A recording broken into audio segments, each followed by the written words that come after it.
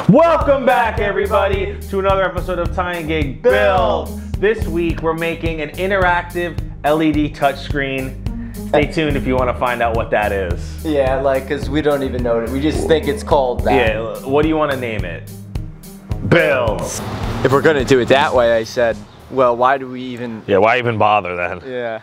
Folks, we're in the backyard, baby. We're doing another build today. Guys, you've seen the coffee table. It had a little bit of malfunction going on here, so we wanted to one-up it and bring you guys something bigger and better. There's a bunch of shorts all over it. It's kind of usable, but only for the WLED kind of function. The interactiveness. There's only so much good soldering that I can do. Yeah, we really struggled soldering that. We struggled here, so we wanted to come up with something cool, something interactive that we can use with people coming into place and friends. You know what we got to start off with? We got to start off with the wooden frame. And we'll go from the builds.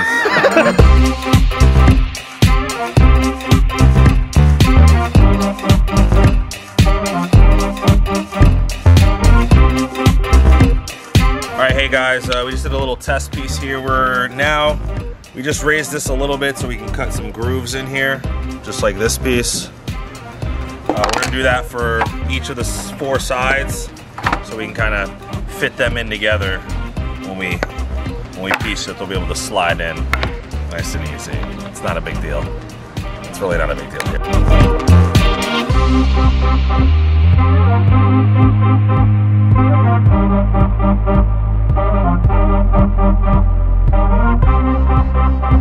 I mean, you guys have seen us struggle through this coffee table here. I'm not a professional solderer. Oh no. So there were a few malfunctions. There was a lot of shorts because the wires we chose were very thick, so now we know. Now we know moving forward for, you know, maybe a future build that we need thinner wires and some soldering practice. Hey, Bongo. We're gonna attempt to take this apart, actually, and use some of these LEDs we already have placed here for the touchscreen we're building now. Did we hot glue the whole, did we hot glue the whole back? I think we hot glued every, every light that was in here, so it might be a battle.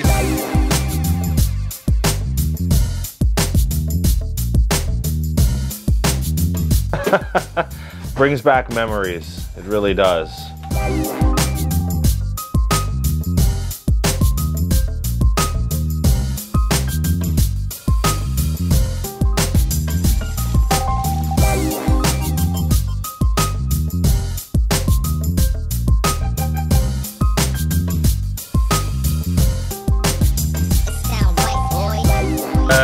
Usually we're perfect.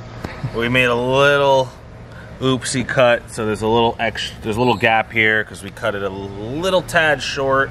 Generally we're perfect though. No, every cut I usually go, can it get any better than that? It can't. We'll try to fill this gap in here. We'll see how it goes when we're gluing. You know, we might have to put a little bit extra piece of this here to fill it in, but you know, it's no big deal, honestly.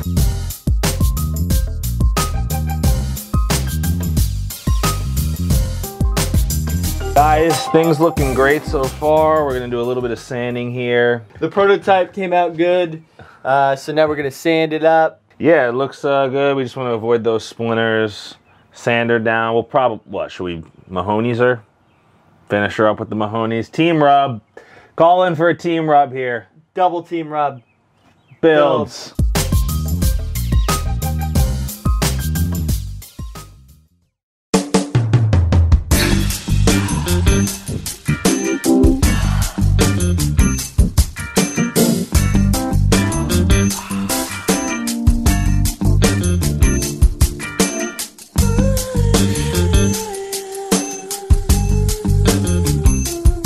So to give you an idea of what the final product looks like, we're gonna have this touch screen around it. This is a touch screen that kind of senses like a mouse where your finger is by utilizing infrared, similar to how we did the coffee table, except there's infrared receivers on one end and infrared emitters on the other, and as you block it, it knows your position based on the disruption in the signals. Now as for the circuit, we're going to make that right now. I'm going to make a classic circuit with the integrated circuit that steps up the voltage from the Raspberry Pi to the actual LEDs. Since the Raspberry Pi only outputs at 3.3 volts and we need a 5 volt signal to these LEDs, we're going to use a step-up voltage circuit, and then we're going to power the entire thing with a 5 volt power supply. Let's get started. It sound right, boys.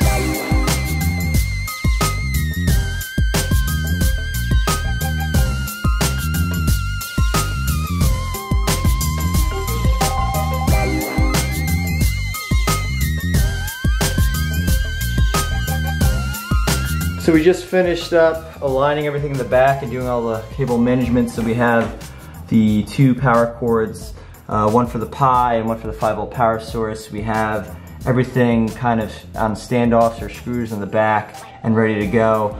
Unfortunately, we have 2 separate ones coming out the side. We couldn't fit an extension cord in here, but that's fine. Now we're gonna attach the touchscreen to the front. I don't have any magnets. I'm not sure if it's magnetic anyway. It might be aluminum, so we're gonna use some CA glue. And then we're gonna start calibrating the touchscreen.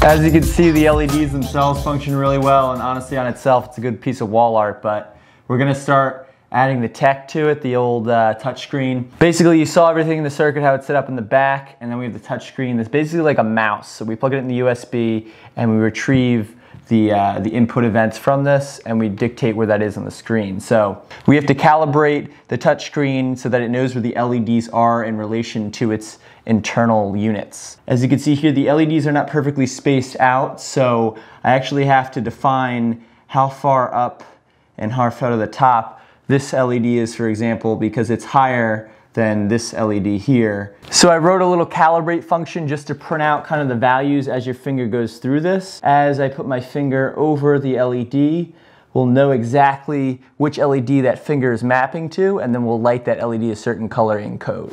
And as for the code, we're not going to dive into too much detail, but I'll give you a quick overview kind of logically how it works and what's going on. So once you calibrate the touchscreen and the code knows exactly where the LEDs are in relation to the coordinates the touchscreen is giving the Pi, we're going to use the BiblioPixel library to light up the LED matrix, each LED where that finger pointing is. So for example, I put it here, it lights up, I move up, again it lights up, so forth, just like that. Now there's a lot of different things. We actually made a lot of different programs, so we'll demo them right now, but you can give it a shot, play around, check the code out. I'll add more details in an article if you want to check out what's going on with the code, but let's run the tape.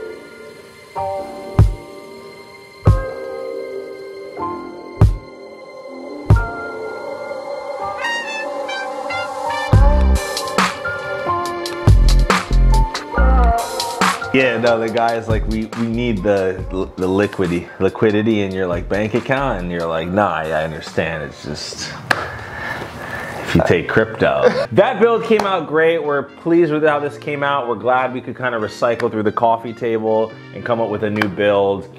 You know, we had another build planned, but our good Fred Bongo over here decided to smash some stuff up, so we're gonna have to do a little houseworking build next week for you guys. That's right, Tying Gig Reno version. Renos.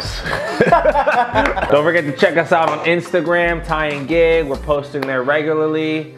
We love the support, guys. Builds.